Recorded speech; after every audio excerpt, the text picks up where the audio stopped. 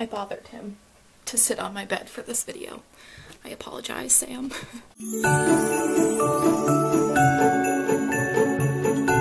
Hello friends, it's Lisa and Sam and welcome to a new video. So today I'm going to be talking about all of my favorite things from the year 2020. I did one of these videos back in 2019, kind of just a favorites video of everything I loved throughout the year, and I wanted to do it again this year, especially when this year was not the best year. There's now a cat sleeping on my lap, so that'll be fun. But basically what I was saying is, yeah, this year, it was not a good year for a lot of different reasons, but there were still good things that happened, good things that I enjoyed throughout the year, and I thought it'd be fun to kind of reflect on the good things that came out of this year still. You know, obviously if the year went on the way it should have, I would have been mentioning concerts that I had planned and just in general things that I would have done this year that couldn't happen because of everything, but there still were some good things that happened this year and I wanted to talk about them. So yeah, I've done monthly favorites videos throughout the year, so I'm kind of going to do it in a similar setup. I'm going to talk about music first, then like movies or TV shows or anything like that, and then we'll get into the more like miscellaneous random things throughout the year that I liked, you know, like skincare, stationery things, anything like that. That will be later on, but yeah, let's just get into the music first. So the first album I want to mention is Folklore by Taylor Swift. This was a surprise album that she released in July. No one had any clue that she was going to do this. She didn't even know she was doing this until quarantine, I guess. But yeah, she kind of dropped this as a surprise back in July. She announced that it was coming out that night at midnight, and I love this album so much. I think that this is such an interesting album for her because it's pretty different from what she's done before. It's more of like an indie folk sort of thing. I still feel like it's kind of going back to her roots, but in a more like mature way, and I just really enjoyed it. I also just love the storytelling within this album. The fact that not every song has to do with her personally, but can be things that she might relate to or things that she's heard about that she kind of took and wrote a whole song about, and just the storytelling within this album is incredible. This album has been on repeat basically nonstop since it came out.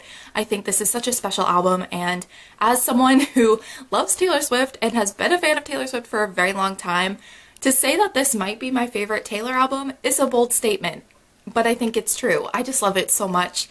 If I had to give like my few favorite songs off of the album, August, Betty, Seven, Illicit Affairs, and then Mirrorball, I think that's my top 5. It kind of changes all the time, but those are kind of my favorites constantly. But the whole album is just so good. There is not a single bad song on this album. Every song is so good. It's a skipless album, and we love to see it. So thank you, Taylor Swift, for releasing this in 2020. We all needed it. So the next thing I want to mention is a few albums by a specific artist, but also just the artist in general this year became a big part of my life in 2020, and that's BTS. Now, before we get too far into this, I want to take a minute to reflect on 2019 favorites video, Lisa, talking and mentioning BTS because it's quite funny. And the last artist I have to mention is one that I never thought I'd be mentioning, and that's BTS. Who would have thought? I'm not like a stan yet. I'm like not letting myself become a full-blown stan because I know if I like invest too much time into like watching their videos or listening to their music, I will become a full-on stan. BTS, they have a couple songs I really enjoyed. Maybe next year I will be a full-blown stan, but as of right now, just a couple of songs to mention by them. The way I said I'm not a stan yet, she knew. She knew what was coming. Honey, you've got a big storm coming. I just find it hilarious that I said I'm not a stan yet, because I think I knew, we all knew, I was gonna become a stan. It's just the way my brain works. I get obsessed with things and that's it. But yeah, basically New Year's Eve, actually, they performed on the New Year's Rockin' Eve special thing, and I watched it and I got so excited for them to come on, and that's kind of when I realized like, oh, maybe I'm a bit more obsessed with them than I realized. And kind of very beginning of 2020, I just kind of took the deep dive, became obsessed with them, became ARMY, and I'm just so grateful and lucky that I did. They did have a few albums come out this year. So first and foremost, we had Map of the Soul 7 come out, and then we had the Map of the Soul 7 The Journey, which is the Japanese album, And then we also just recently had B come out, and I just love all of these albums so much. Map of the Soul 7 is definitely going to be an album that is so special to me because that was my first comeback. Obviously, like, I was starting to get into BTS last year with Persona, but I basically was like, okay, I'm gonna stan. I'm now officially ARMY. We're getting into this. And then the Map of the Soul 7 comeback started. So it was very overwhelming, kind of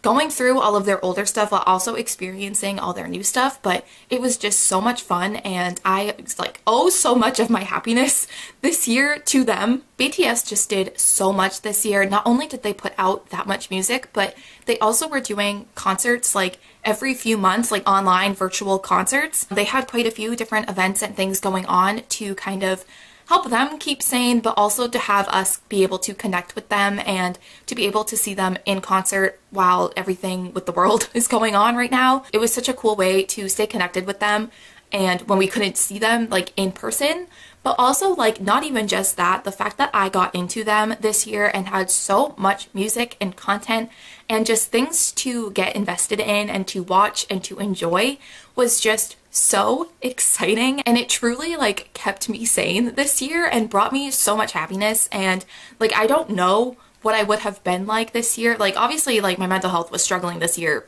all year like everyone else is, but I'm just lucky that I had BTS and everything that knew that they were doing, but everything that I had to catch up on this year. Like, they provided so many good memories and just a lot of happiness for me this year. I know this is quite deep, but I'm just very grateful for them, and I'm just lucky that I kind of got into them this year when, you know, there was a lot of terrible things happening this year and we just were kind of in isolation and alone. I'm just very glad that I had them for a source of joy. But let's talk specifically about the album. So Map of the Soul 7 came out this year, and it's excellent. A skipless album, if I may. The only skip would be On featuring Sia, but the normal On, excellent. I don't even know if I could pick like a top 5 for this. We Are Bulletproof, The Eternal, definitely. Moon, Friends, hello.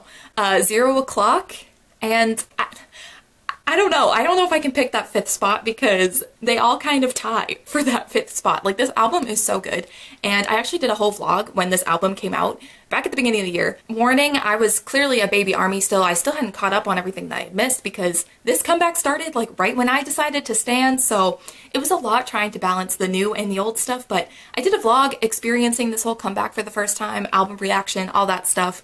So if you want to watch that, I'll have it linked in the cards and also in the description. And then more recently they had B, which was released a couple weeks ago. It's now December 3rd when I'm filming this, so yeah, I love this album so much. I don't even think I could really pick a favorite off of this album. I know I love Blue and Gray, but then after that, it's just the whole rest of the album is just tied. I love it so much. It's such a comforting album, and I think something we all need right now with the way the world is. It's just so good. So thank you, BTS, also for providing comfort and happiness during this time. Also, I do want to say it is December 3rd, and so we still have a whole month of December for things to happen, and specifically, Kim Tae-young might be putting on a mixtape by the end of the year. So if that happens, that's obviously a favorite too. It hasn't even come out yet. We don't even know if we're getting this year. He said maybe, but I don't trust him. I don't trust them. But if that does end up coming out before the end of the year, that's a favorite. I haven't even heard it yet, but it's a favorite. I just know I will be sobbing over that forever, so that will also be a favorite even though it hasn't come out yet. So another artist just in general that I wanted to mention that I fell in love with this year is Tomorrow by Together, or TXT. I love them so much. They do not have a bad song in their entire discography. Tell me I'm wrong. I'm not. You can't tell me that because I'm right. They did have albums that specifically came out this year, the Dream Chapter Eternity and also the Minisode 1 Blue Hour album as well. But I think just in general, because I kind of discovered TXT this year, every album, everything that they have ever released was a favorite this year. I just love them so much. Every song is excellent, and they also brought a lot of happiness and joy this year, so I'm very lucky that I found them and started listening to them this year. One of their songs actually made it into my top 5 Spotify Wrapped thing. Runaway, or 9 3/4 was my 5th top played song of the year, which makes sense because I listened to that song non-stop. So yeah, TXT, another favorite this year. We also have another album that I actually own, so that is Calm by 5 Seconds of Summer. I'm sorry if there's a glare, I'll try not to do that. But 5 Seconds of Summer has been a band that I've been following and loving for a very long time, like since 2013, which is crazy to think 7 years. I don't want to think about that. That'll make me have a crisis. But this is their 4th album that they released, and I love it so much. I don't know if it's my favorite album that they released. I still love Youngblood so much, and also Sounds Good Feels Good is just like, I was emotionally attached to that album when it came out, but I think Youngblood might be my favorite, but this one is still really good. I really enjoy it. This also came out kind of at like the beginning of quarantine. Like I think this came out at the end of March, so it was like they were kind of the first like album release that I experienced where there wasn't a lot going on because they couldn't go anywhere or do anything, but it still was super fun to listen to and such a good album. I feel like just the whole like second half of this album is my favorite. We have The Best Years, Not in the Same Way, Lover of Mine, Thin White Lies, Lonely Heart, High. All of those songs are great. I also do love Wildflower a lot. It's just a great album. The only song that I really like don't love is Easier, just because I'm so sick of it. I listen to it way too much, and now it's like it comes on and I can't listen to it. But other than that, it's a great album. I love it so much, and I'm excited to see what they do in the future because I really like the way that the sound of this album was and where they're kind of going. So yeah, this was definitely a favorite as well. I have 2 more artists that I want to mention. One is New Hope Club. They came out with finally their debut album this year, and it's their self-titled first album, New Hope Club, and I love it so much. New Hope Club have had quite a few songs released before their debut album, and they included a lot of those songs on the debut album, which was kind of a bummer, but then they released the extended version of the album with I think like 6 completely new songs, and just kind of the newer songs and the extended versions are so good. I mean, obviously the songs that they released prior to the debut album I love as well, but it was just really exciting to get a lot of new songs from them, and for them to finally release their debut album was super exciting. I'm super proud of them, love them so much, and if you haven't checked out New Hope Club, definitely would recommend. And I would say like any of the extended tracks are some of my favorites. Also, finally getting YOY, a studio version of that song was just everything. I was just so excited for that. And I think the last album I'm going to mention is Cherry Blossom from The Vamps. I really love The Vamps. I have kind of been like a very casual fan for a very long time, but just in the past like couple of years I've gotten like into them, and I think that Cherry Blossom might be their best album, or it's just like my personal favorite. I think it's so good.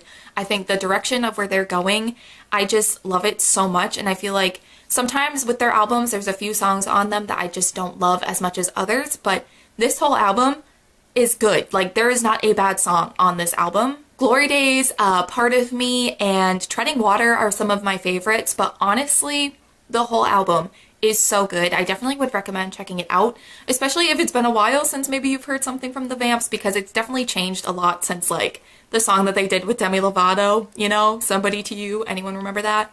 A bop, but also this is very different and it's so good. So I definitely would recommend checking it out. So those were all of the things I want to mention that were like a big part of my year. That's the music that kind of made the biggest impact on me throughout the whole year. But I will leave my Spotify linked below.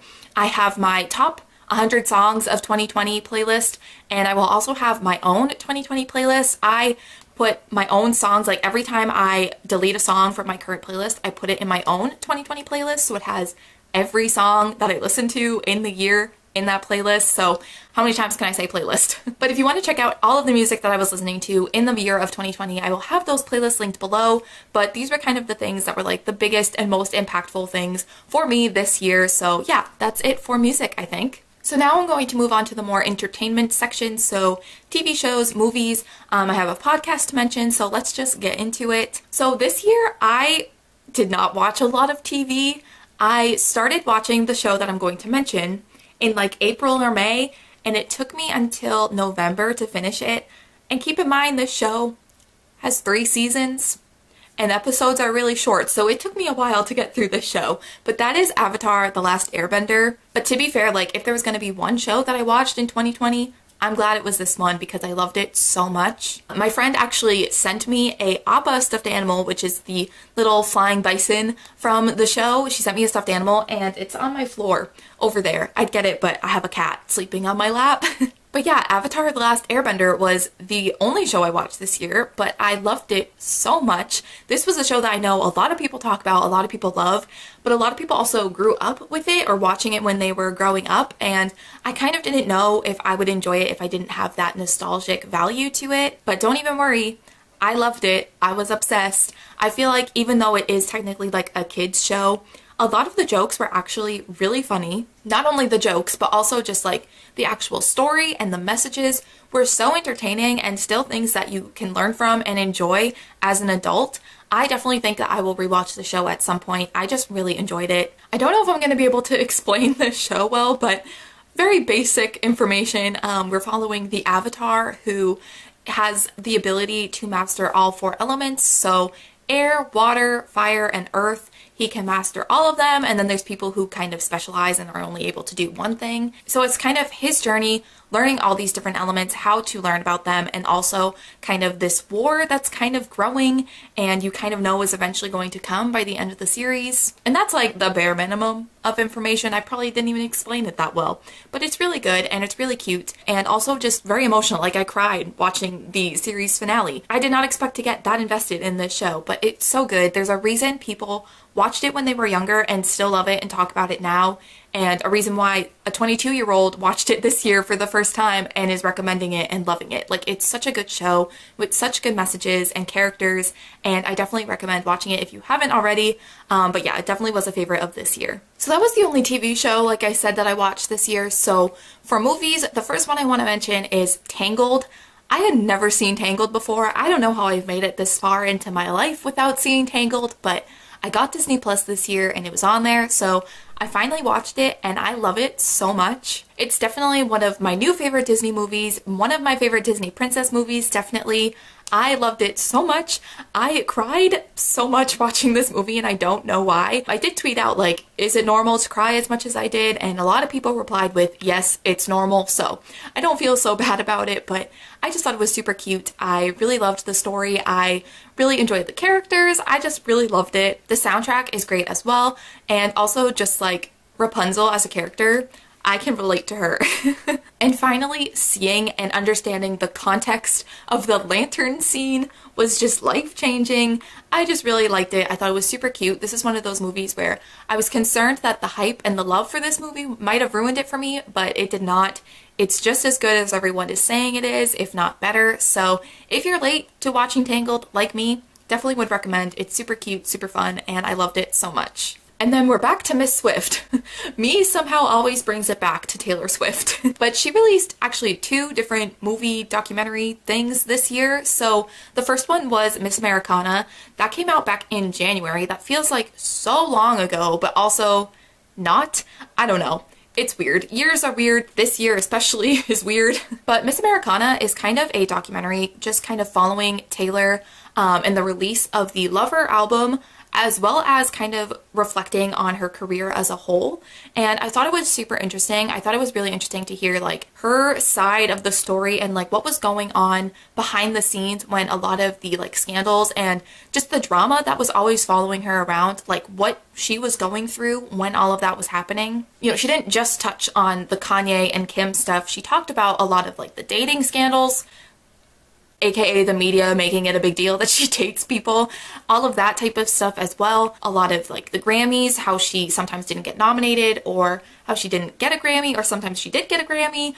There's just a lot of different things that are a part of this documentary that I thought was really interesting to learn about. Obviously there were a lot of things I already knew, but there were a lot of things that I didn't know because I'm not Taylor Swift. I'm not behind the scenes. I don't know what was going on with her, you know, behind the scenes, behind the pictures, behind the videos, just kind of things that we as fans didn't even get to see. So I definitely would recommend, especially if you maybe aren't the biggest Taylor Swift fan and maybe hate on her or have hated on her in the past for certain things.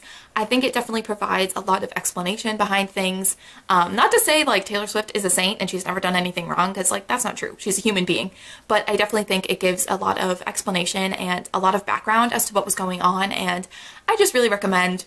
It's so good. I feel like if you are a Taylor fan, you probably have seen it already, but if not, definitely would recommend. It's so good. She also just recently came out with the Folklore Long Pond Studio Sessions thing, documentary, concert, I don't know what to call it, on Disney Plus. And it basically is just her going through the entire Folklore album and performing it with Jack Antonoff and I don't remember the other guy's name, but basically the people that worked on the album with her. But they basically are just going through and playing all of the songs off the album, but also in between, before they play a certain song, they talk about the inspiration, the meaning, how they came to create it, and just kind of the background for the song. And it was super interesting and super fun. And I think it was really cool to get kind of the background information on a lot of these songs, because a lot of songs are very much like storytelling based. And I feel like it was really cool to hear Taylor's point of view and like why she decided to tell the story and like what it meant to her and how she interpreted it. So I would recommend, if you like folklore, definitely give it a watch. It's super entertaining, super fun, and also you get to hear folklore live, and it's stunning. I cried a few times. And then the last thing that I think kind of could classify in the entertainment section is a podcast, and that is the Happy Writer podcast, which is hosted by Marissa Meyer. Marissa Meyer is a young adult author and one of my favorite authors, and I thought it was really cool that she started a podcast in quarantine. I think a lot of people started podcasts in quarantine, but I really enjoyed this one. It's really interesting to hear kind of the behind the scenes of writing a book, what it's like to be an author, and also she kind of like interviews different authors every episode, and they kind of just talk about their newest release or kind of what goes on in the writing world. And I don't know, I just thought it was really interesting as someone who very much loves to read and loves getting behind the scenes of why people write the books that they write and like the stories behind them. I thought it was really interesting. I actually haven't listened to that many episodes. I think I've maybe listened to like 10 max, but it did just start back in March, so it hasn't been going for too long. I don't think I've missed that many, but I definitely want to get caught up because I really enjoy it. I really enjoy hearing from Marissa Meyer and other authors telling their stories, the background behind their stories, and kind of just different writing book related things. I just think it's really fun and really interesting, especially if you like books. I would recommend. But yeah, that was kind of the only podcast that I really started listening to. I'm not a big podcast person. I listen to My Favorite Murder and the Happy Writer podcast, and that's it. So I didn't have that many to recommend, but I do really like the Happy Writer. I think it's really cool and definitely would recommend. Okay, so now we're gonna get into the more miscellaneous random things. So the first thing that kind of became a big part of my year was journaling and stationery. I kind of became a stationery fanatic this year. So last year I started bullet journaling, and I started out with a cheaper journal from Michaels because I didn't know if it was going to be something that I kept up with, so I didn't want to invest in a more expensive but higher quality journal just from the start because I didn't know if it was going to be something I kept up with. But considering I did it from July until the end of the year and really enjoyed it and wanted to keep going, I ended up asking for an Archer and Olive journal for Christmas, and that is a journal I used all year and I love it so much. So bullet journaling as a concept is not a favorite this year, even though I did enjoy bullet journaling this year. The journal itself is what I want to mention. So this is the Archer and Olive A6, A5 journal. I honestly am not quite sure what size this is, but it is an Archer and Olive dotted notebook and I love it so much. The Archer and Olive journal is just so high quality. The actual outside is really nice. The spine in mine is a little like bent and wonky, but that's because I literally open this journal at least once a day, typically multiple times a day, and that didn't really start until like a few months ago, so it kind of kept intact a majority of the year, and it still is intact. Like it's not falling apart or anything. It's just a little wonky. I don't know if you can really tell, but yeah, it's still like together. It's not falling apart really, and the pages of the journal itself are super thick and super high quality. I actually used coffee as like paint, like watercolor paint on some of my spreads, and it kind of like warped the pages a little bit, but not nearly as bad as I would have assumed. It definitely held together really nicely. So yeah, if you journal, bullet journal, any type of journaling, I would highly recommend checking out the Archer and Olive journals. They are a bit more expensive. I think this one was like $30 or $35, but they are super high quality, and if you're someone who loves journaling and keeps up with it throughout the whole year like me, definitely would recommend investing in this. And now I want to mention a type of journaling that I started this year. So I started another journal, this one right here. This was gifted to me by my friend for Christmas last year, and I wasn't quite sure what I was going to use it for because I had already gotten this one for Christmas for my bullet journaling, and I was like, what can I do with this journal? And I actually saw Chloe from Books with Chloe or Journal with Chloe do a 2019 life journal flip through, and I was like, oh, this is really cool. So basically she does a bunch of spreads just like on things that she's done, on movies, books, TV shows, anything that she just really liked, she did spreads on, and that is kind of what I wanted this to be. So I actually haven't done that many spreads, but it is something that I want to try and do more of in the new year. So, for example, this is one of my older spreads, and it's not very good, but this is a spread on the Miss Americana documentary. I did this one for a BTS online concert. I did this for a BTS music video. Because of the lack of things I was able to do this year, this basically was just like a BTS and Taylor Swift journal. But I did do some on books as well, so that's an Ember in the Ashes spread. I did a very late 22nd birthday spread and things like that. Like, I just think it's really cool to have this journal to do whatever I want, whatever kind of spreads I want to do. I just really liked having that freedom and just being able to journal about whatever I want. So yeah, I didn't get too far into this journal this year. I was wanting to complete it in the whole year, but seeing as there wasn't a whole lot going on in my life to journal about, I didn't get that far, but I'm hoping to do more of this type of journaling in the new year, in 2021. Oh, that sounds weird. I almost just said 2020. 2021. Hoping to continue doing this type of journaling in the new year. But yeah, this was something super fun and super relaxing to do this year, which we all know we needed something like that to get us through. And on the last kind of topic of stationery, I got a lot of stationery this year, lots of different pens, washi tapes, things like that. But I wanted to mention these specific pens. So these are the Micron pens. I don't know if they have a specific name. They're the Pigma Micron pens, and this is in the size 08, this one is in 05, and this one is in 01. And I actually got two of these from my friend who gave me the black journal as well. She gave me a couple of these with this journal as a present, and I really, really loved them. And then I bought a thicker one on my own, the 08 one, and I use these all the time. They're such good pens for journaling. I know that these are quite a popular pen, so if you are into journaling, you've probably heard of these. They are a bit more expensive, but they work really well, and they've lasted me a long time. These two, it's been almost a year that I've had them, and they're not drying out at all, so definitely would recommend. They're super high quality pens, and they have a bunch of different sizes, so you can get a variety of thickness or thinness in different pens. I don't know if any of that made sense, but definitely would recommend. I know they're super popular, but I definitely liked these and tried them for the first time this year and loved them. So the next couple of things I want to mention are a specific type of makeup product. So it's all eyebrow things, which is a little strange. The first thing I want to mention is the CoverGirl, what is this? Ultra Fine Brow Pencil. I have the shade Soft Brown, and this is very similar to the Anastasia Brow Wiz Brow Pencil. I will say it is a bit more like intense. Like, I feel like the Anastasia one, you can get a very soft look. This one is a bit more intense at first, but it's very comparable, and I tried this for the first time this year and I really like it. I'm always kind of looking for a brow pencil dupe for the Anastasia one, because that one is a bit expensive. I only buy that one when it's on sale, because on sale it's still like $16, so that's still a lot for a brow pencil. But I've always was looking for a cheaper one, and CoverGirl actually went cruelty-free somewhat recently. It was like a couple of years ago, I think. So I've been wanting to try more of CoverGirl's stuff, and I actually got this, I think, from my mom, and I'm super excited about it. I do really like it. It's super good. I think it's definitely comparable to the Anastasia one. It's just exciting to find a brow pencil that's cheaper than the Anastasia one. So I definitely would recommend checking this out. Definitely was using this the very rare times I was doing my makeup this year, basically when I was filming. That was it. And then speaking of Anastasia, I have two brow gels. These were in a kit thing that, again, my mom got me for Christmas, with a brow pencil and then these two gels. So this is one that is like tinted, so this is the soft brown shade gel, and then this one is just their clear one.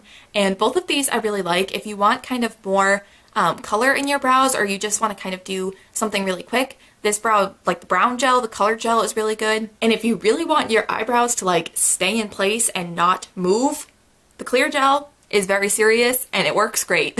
I definitely think if, you know, we can start going to events like concerts, things like that, where I'm gonna need my makeup to kind of stay in place, I definitely will use the clear gel, because this keeps your brows looking the way you had them when you first did them. They keep the brow hairs in place.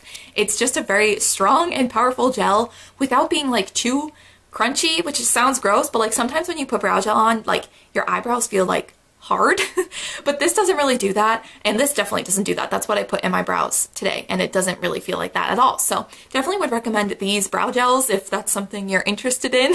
But seeing as I wasn't really wearing much makeup this year, I didn't really have much else to talk about, but I did really kind of get into skincare this year. I mean, I've always been into my skincare routine, but I feel like I kind of tried to stay on top of it and it became really important for me to stay on top of this year. I feel like it would have been very easy for me to just be like, oh, I don't feel like doing my skincare and just not taking care of myself because of the mental state that I was in this whole year, as I'm sure a lot of you can relate. But something that made me very excited to keep up with my skincare is my skincare fridge. So my skincare fridge is definitely a favorite. This was also a Christmas gift last year and I set it up like a couple of months ago. It took me a while to finally set it up, but now that I have it set up, I love it so much. It's such an excessive thing that is so not necessary, but I think it's really fun and it's really nice to put on cooling moisturizer every night and just doing nice skincare that's nice and cool. I don't know. It's just one of those like little nice bonuses when I do my skincare every night. Also putting sheet masks in there. It's really nice when you put those on and they're just nice and cooling. I just really enjoy it. It's, again, very excessive, but I really enjoy it, and it's made keeping up with my skincare a lot more fun, especially, like I said, this year when I could have very easily just been, like, not feeling it and not wanting to keep up with it. So yeah, my skincare fridge was another favorite, and I feel like this year when I wasn't wearing makeup nearly as much as I have in the past because I wasn't going anywhere, I really wanted to focus more on my skincare and getting my skin to a good place, so I really enjoyed using my skincare fridge this year. I think I don't know if it helped my skin, but it made it a fun experience and a fun way to kind of keep up with my skincare. And the last thing I want to mention is probably something that is going to show up on a lot of people's favorites videos of 2020, and that is Animal Crossing. I should have gone and grabbed the game, but I didn't think of it, so I'll just put a picture on the screen. But Animal Crossing, what a perfect time for this game to come out. I think this came out in March or April. It came out kind of at the very beginning of quarantine and everybody kind of trying to stay home as much as possible, and having this really cute and fun game to play while we were all home, I think made us all like more excited to stay home as much as possible, or gave us something to do while we were home. I definitely was kind of late to the Animal Crossing thing because I've never played Animal Crossing before, so when we got the new one, I like didn't know what I was supposed to be doing. But now I'm in the midst of reorganizing my island. We're terraforming, we're changing it up for the first time, and I think it's so cute and so wholesome and just such a happy and perfect game for this year. I think this is like the perfect game that came out this year that we all kind of needed. We all kind of needed something a bit mindless, but just really cute and really happy and positive. You know, there's nothing too hard about it. There's not like rules. There's not like a lot of hard things that you have to do. It's just super fun and cute.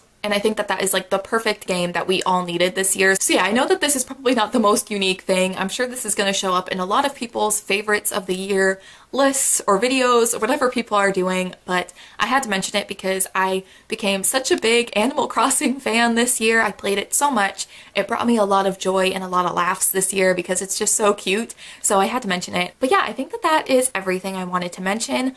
Obviously, this isn't everything. I think that the year it's had its highlights, it's had its good memories as well, even though it has been a very stressful and weird year. There have been a lot of good things as well. I know for me, a lot of new friends came into my life this year because of this channel. I met so many people through creating videos, and I'm very grateful for those people. I'm also very grateful for the people who subscribed to me this year. I actually reached 1,000 subscribers this year, which I did not think was going to happen. I was kind of reaching for like 500 subscribers by the end of the year, but I never really wanted like a certain goal because I just didn't want it to be something that I got down about if I didn't reach it. But this is way above and beyond what I thought I'd reach by the end of the year. So thank you to anyone who subscribed to me this year, who watched my videos this year. It really means a lot. It made this year a little bit more happy and fun for me, being able to talk to you guys through it all. But yeah, I think that that is it for my 2020 favorites video. Again, like I said, filming this December 3rd, so there could be other things that happen throughout the year that become favorites, but I'm sure you will know, you know, if BTS or Taylor Swift do something, it's safe to assume it's a favorite of the year. But other than that, that is going to complete my 2020 favorites video, so don't forget to give this video a thumbs up and subscribe down below if you have not already. Also, don't forget to click the little bell notification to be notified every time I upload. But other than that, thank you guys so much for watching, and I will see you in the next video. Bye!